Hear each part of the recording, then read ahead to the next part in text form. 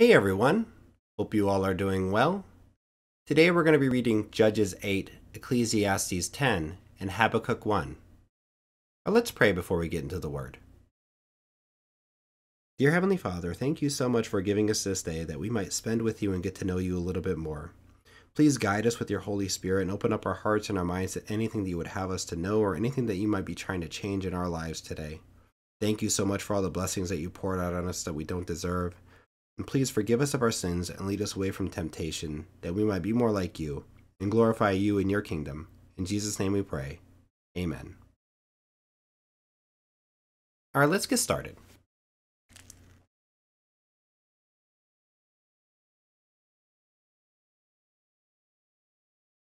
Judges 8.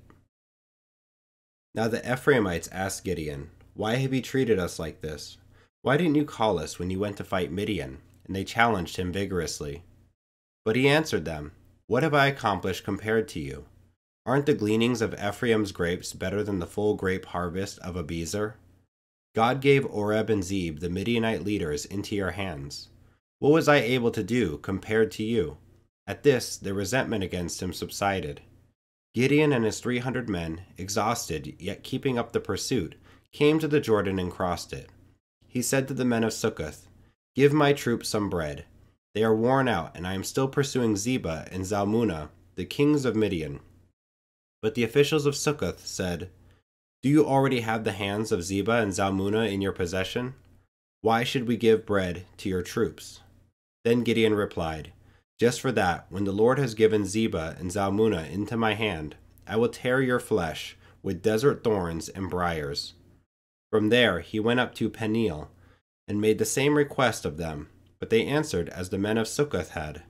So he said to the men of Peniel, "When I return in triumph, I will tear down this tower." Now Zebah and Zalmunna were in Karkor, with a force of about 15,000 men, all that were left of the armies of the eastern peoples. 120,000 swordsmen had fallen.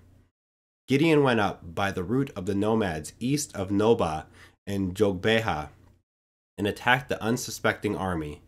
Zebah and Zalmunna, the two kings of Midian, fled, but he pursued them and captured them, routing their entire army. Gideon, son of Joash, then returned from the battle by the pass of Heres. He caught a young man of Succoth and questioned him, and the young man wrote down for him the names of the 77 officials of Succoth, the elders of the town. Then Gideon came and said to the men of Succoth, "Here are Zebah and Zalmunna, about whom you taunted me by saying, 'Do you already have the hands of Zebah and Zalmunna in your possession? Why should we give bread to your exhausted men?'" He took the elders of the town and taught the men of Succoth a lesson by punishing them with desert thorns and briars. He also pulled down the tower of Peniel and killed the men of the town. Then he asked Zebah and Zalmunna, "What kind of men did you kill at Tabor?" "Men like you," they answered, "each one with the bearing of a prince." Gideon replied, "Those were my brothers, the sons of my own mother.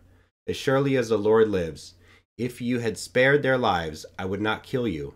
Turning to Jether, his oldest son, he said, "Kill them." But Jether did not draw his sword, because he was only a boy and was afraid. Zebah and Zalmunna said, "Come, do it yourself. As is the man, so is his strength." So Gideon stepped forward and killed them and took the ornaments off their camels' necks. The Israelites said to Gideon, "Rule over us, you, your son, and your grandson, because you have saved us from the hand of Midian."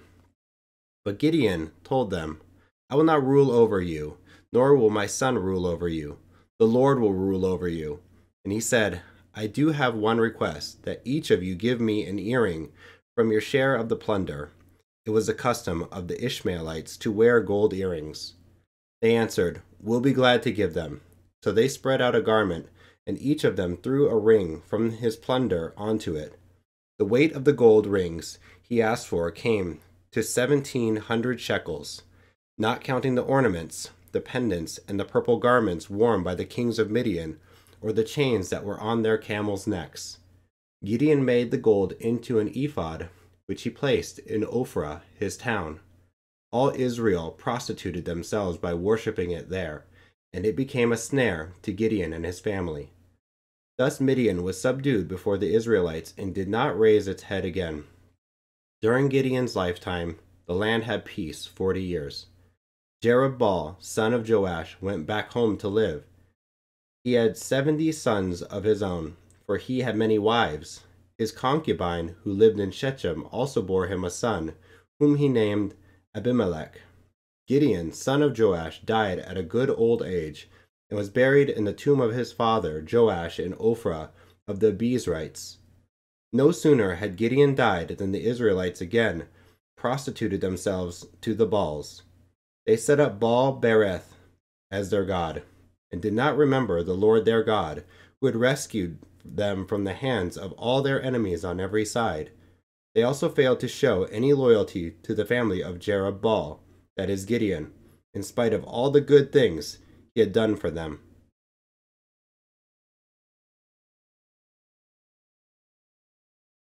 Ecclesiastes 10.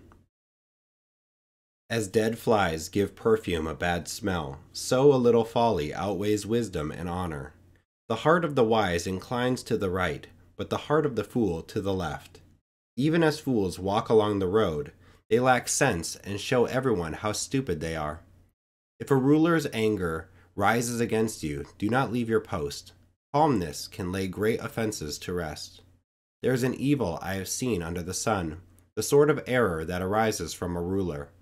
Fools are put in many high positions, while the rich occupy the low ones. I have seen slaves on horseback, while princes go on foot like slaves. Whoever digs a pit may fall into it. Whoever breaks through a wall may be bitten by a snake. Whoever quarries stones may be injured by them.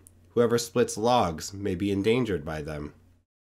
If the axe is dull and its edge unsharpened, more strength is needed, but skill will bring success.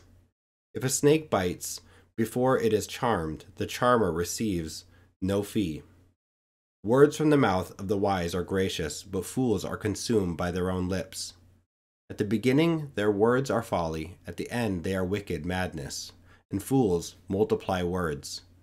No one knows what is coming. Who can tell someone else what will happen after them?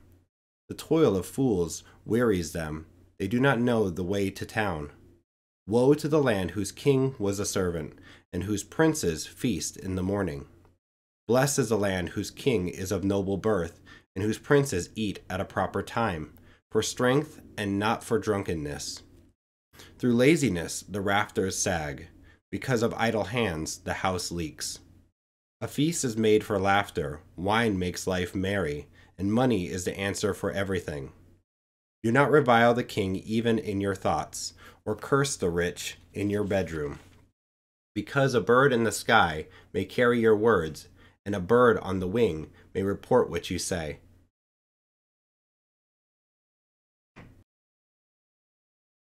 Habakkuk 1. The prophecy that Habakkuk the prophet received. How long, Lord, must I call for help, but you do not listen, or cry out to you, violence, but you do not save? Why do you make me look at injustice? Why do you tolerate wrongdoing? Destruction and violence are before me. There is strife, and conflict abounds. Therefore the law is paralyzed, and justice never prevails. The wicked hem in the righteous, so that justice is perverted. Look at the nations and watch, and be utterly amazed, for I am going to do something in your days that you would not believe, even if you were told. I am raising up the Babylonians, that ruthless and impetuous people, who sweep across the whole earth to seize dwellings not their own. They are a feared and dreaded people. They are a law to themselves, and promote their own honor. Their horses are swifter than leopards, fiercer than wolves at dusk. Their cavalry gallops headlong, their horsemen come from afar. They fly like an eagle swooping to devour. They all come intent on violence. Their hordes advance like a desert wind, and gather prisoners like sand. They mock kings and scoff at rulers. They laugh at all fortified cities. By building earthen ramps, they capture them. Then they sweep past like the wind and go on, guilty people whose own strength is their God. Lord, are you not from everlasting? My God, my Holy One, you will never die. You, Lord, have appointed them to execute judgment. You, my rock, have ordained them to punish. Your eyes are too pure to look on evil. You cannot tolerate wrongdoing. Why then do you tolerate the treacherous? Why are you silent while the wicked swallow up those more righteous than themselves? You have made people like the fish in the sea, like the sea creatures that have no ruler. The wicked foe pulls all of them up with hooks. He catches them in his net. He gathers them up in his dragnet. And so he rejoices and is glad. Therefore, he sacrifices to his net and burns incense to his dragnet. For by his net he lives in luxury and enjoys the choicest food. Is he to keep on emptying his net, destroying nations without mercy? Thanks for joining and listening today. If you have any questions, leave them down here in the comments section, and I'll be making some videos where I go through some of those questions, show you some of the questions that I had, and maybe we can find some answers or even dive into it together. Thanks, guys. Hit the like and subscribe, and come back for more. All right, guys, take it easy. Bye. God bless.